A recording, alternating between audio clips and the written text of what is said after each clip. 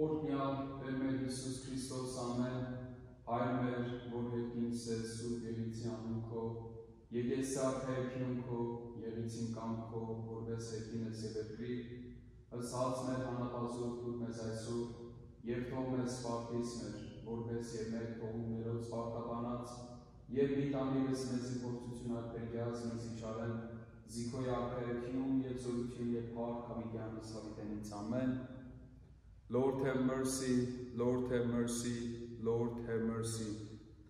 Our peace and our life, our Lord and Savior Jesus Christ, send upon us and our country your peace by breathing into each one of us your life-giving and all-powerful Holy Spirit, so that having found our peace from all worldly commotion, violence around us, prejudice, racism, and injustice, we too may become a temple and dwelling place for your divine grace. Listen to the cry that rises from every corner of this fragile earth, from our human family torn by violent conflict.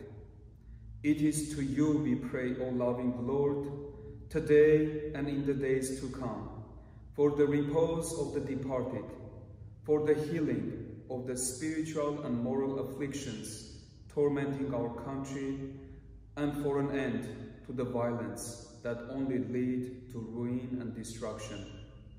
And in the immortal words of our liturgy, Angal Getzo Yevohormia, receive our prayers, save your people, and have mercy upon us, and make us all worthy to glorify you with thanksgiving together with the Father and the Holy Spirit, now and always, unto the ages of ages. Amen.